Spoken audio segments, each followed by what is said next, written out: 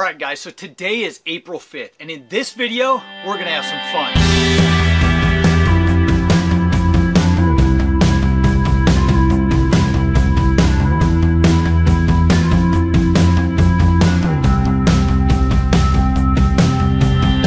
I got a comment on that last fertilizer video I did maybe a month and a half ago, and this video is going to be an answer to that comment. We're going to take some petunia cuttings, we're going to get those little cuttings rooted, and then we're going to take all those cuttings and compare different fertilizers and see which one works the best in the end. Now before we get started, I want to make a quick announcement. Real quick.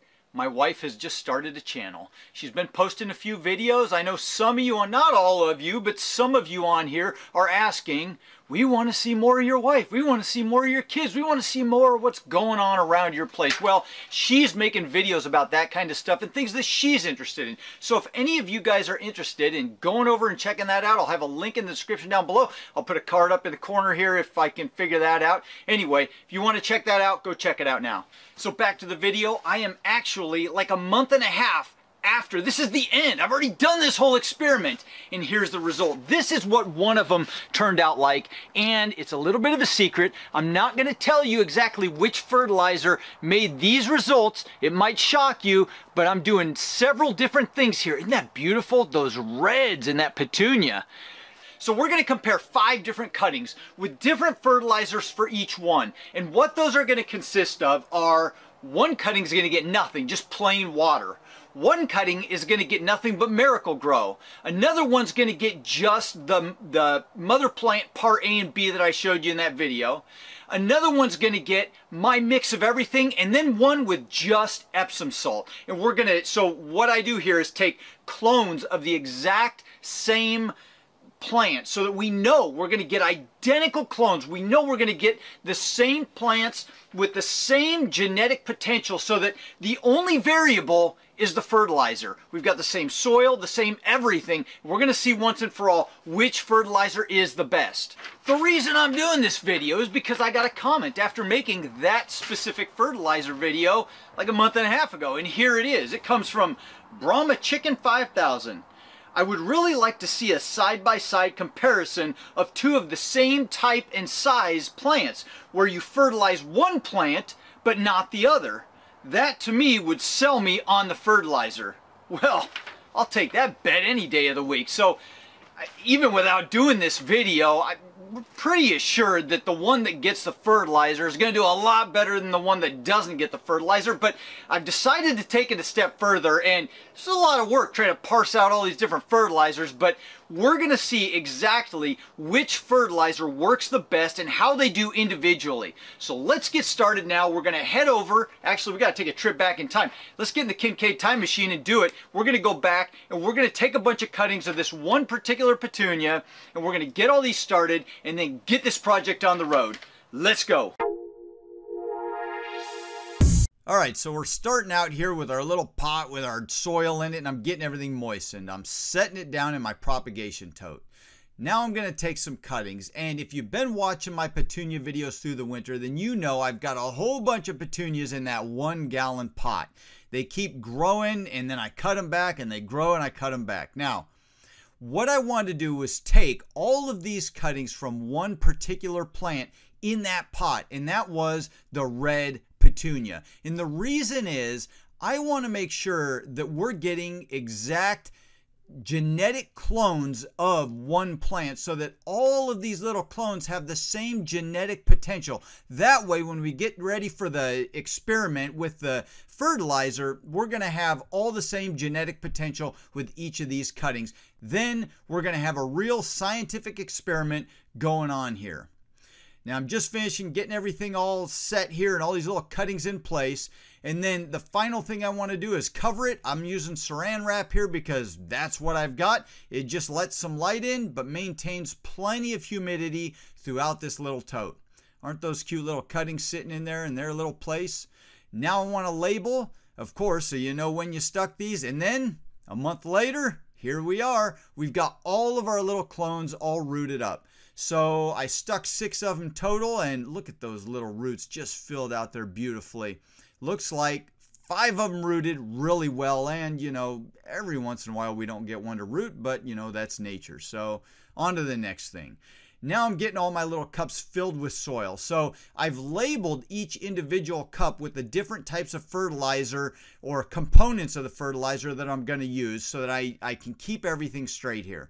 I'm getting all these guys potted up. The soil I'm going with is the HP Pro Mix. Now, that's just some peat moss and some perlite all mixed up together. I bought that at a local garden center. Getting all these guys set up. Now, these guys are in Dixie cups, just so you're aware of that. And I did cut holes in the bottom because I know I'm going to get that question. All right, so now we've got all of our little petunia cuttings potted up, and I've labeled each cup. So we've got one little control here where we've got no fertilizer at all. Then we've got one with just Epsom salt, and I mixed 1 teaspoon of Epsom salt to 1 gallon of water, and there is the brand I used. It was just bought at the grocery store. Then we've got one with just Miracle-Gro, and there's the Miracle-Gro right there. Mixed up how they recommend, one, I think it's a 1/4 teaspoon per gallon of water, and then one with just the mother plant, and there's the mother plant mixed up with 1 tablespoon of each of those parts, part A and B, in 1 gallon of water, just like they recommend. And then we've got one of Mike's Mix, and that is the fertilizer where I made the video previously and showed you guys how I water my houseplants. So I've got a link to that up in the corner or down in the description below if you want to check that one out. So we've got them all set out here, and we're going to find out once and for all which fertilizer does the best, or if a combination of fertilizers does better, or if we even need any fertilizer at all. All right, so today is March 20th. So this is what we've got going on with our little experiment now. I've got these guys all lined out, and just so that you're aware, I didn't water them until 2 days ago since the first watering. I went ahead 2 days ago, and you know, these guys were just little cuttings, so they weren't really soaking up much moisture. It took all that time for them to dry these pots out. I went ahead and mixed everything up again the way it should be, and then watered accordingly to the labels there. And it's kind of interesting to see what we've got here so far. So all of them look healthy at this point, and I, you know, anticipated that they would look healthy to this point, but what I think we're going to see is the differences starting to emerge in these guys as the growth forms more and more. All right, so let's do a little quick update on these little petunia cuttings, get them under the light a little better there. So it's March 24th today, just a few days I think since that last little clip, and I'm already starting to see just an explosion of growth on some of them, and others are lagging behind. It's kind of interesting to see how this is working out. There's the comparison at this point, and I think it's pretty interesting what's happening. So we'll come back and show you more as time goes by. All right, so here we are just a couple days later, and you can see they're starting to flower out. Now, I just wanted to show you this real quick because they're starting to kind of pull away from each other in differences. It's starting to become more and more evident and more noticeable. They're all blooming beautifully. I mean, absolutely gorgeous red flowers. Every one of these was a clone off of the red that was in this little bunch of petunias right here. After trimming this back, you can see all those new leaves starting to leaf out right there. It's looking good, but I'm really curious to see here what happens over the next couple days because everything's happening faster and faster. This one right here with the Epsom salt is starting to lag a little bit more. This one with nothing is still hanging in there, but and it's even got a bloom that's just starting to open up here probably by tomorrow. But they're not doing too much. They're kind of lagging behind these other ones. And it's just interesting, this Miracle-Gro growing better stalks, but the leaves aren't as deep a green. But they've got lots of buds coming out. Then you've got the one with the full mix here.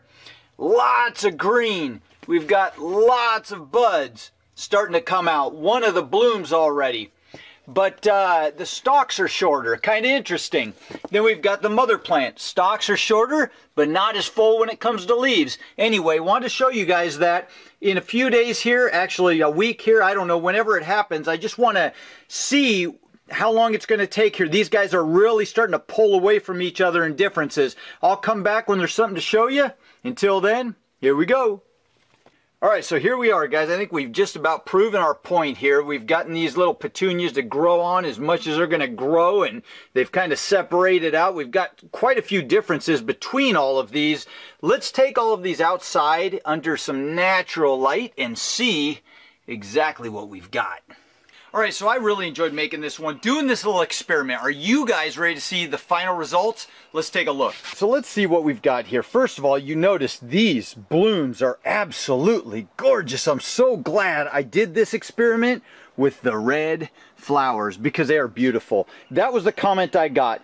A real experiment on your fertilizer, on how well it does, would be your fertilizer versus nothing being done. And there's the comparison. I mean, it just doesn't compare. Now, this little guy took off. He rooted and he started growing. He's got lots of roots down in there. But you can see the plant. It's just, you know, it's got a nitrogen deficiency. It's got all kinds of deficiencies. There's nothing in it. But it did bloom. It put on some beautiful little blooms. I don't know where this will go from here because these are beautiful, and this guy is a clone, same way this guy is a clone of the mother red, and so this has all the potential this one has. I'm going to start fertilizing this and get it up to par with this guy because I want to give him to my wife. But you can see the comparison. Now here's my mixture of fertilizer in that video I showed you before. Go click on the link in the description if you want to see it. But isn't that just absolutely gorgeous? Look at that. Another little bloom coming out. Another little bloom. There's blooms all over. That's going to be a flower. That's going to be a flower. That's going to be a flower. Look at this thing. Absolutely gorgeous. Now, let's do some comparisons here. So, if we go back here, let's start with nothing, obviously. This guy didn't do too spectacular. It's putting on some blooms and it's doing something, but it didn't do too spectacular there. But then we got just Epsom salt, and that's all I put. A teaspoon of Epsom salt in 1 gallon of water, and it did pretty much the same as the one that absolutely nothing was put in it but just plain water. It's got about the same number of buds. Actually, maybe it's got a few less buds, and that might be because there's just too much salt in here and it's just hampering the root's ability to absorb whatever is in there that it could get, that it does need. I don't know, but they pretty well compare as equals, the one that has just Epsom salt and the one that has nothing. Now, let's take a look here at the Miracle-Gro. So we've got nothing versus Miracle-Gro. And you can see, in fact, we know what the nothing looks like. Let's get that out of here. Let's compare it to mother plant. So this was just the mother plant. So it's a real low nitrogen. All the nutrients were low in this particular fertilizer. It's really meant to just keep plants alive through the winter. But you can see the leaves grew just big and beautiful and lush compared to the Miracle-Gro.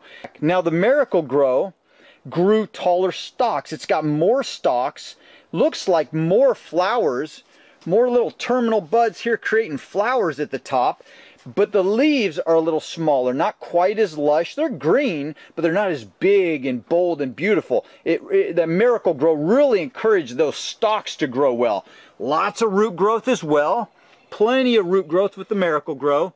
We've got plenty with the mother plant. Actually, if I turn around, we got even more. So the root growth is pretty comparable.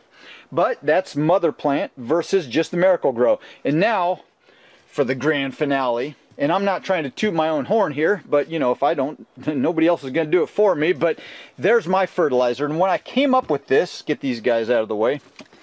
When I came up with this, I really looked at the formulation of all these individual fertilizers here, and that's how I came up with this, and it seemed to work pretty darn well. So we've got mother plant that's got more leaf growth, shorter, squattier plant, nice little blooms, several blooms on it coming out. It's looking good, it's doing well.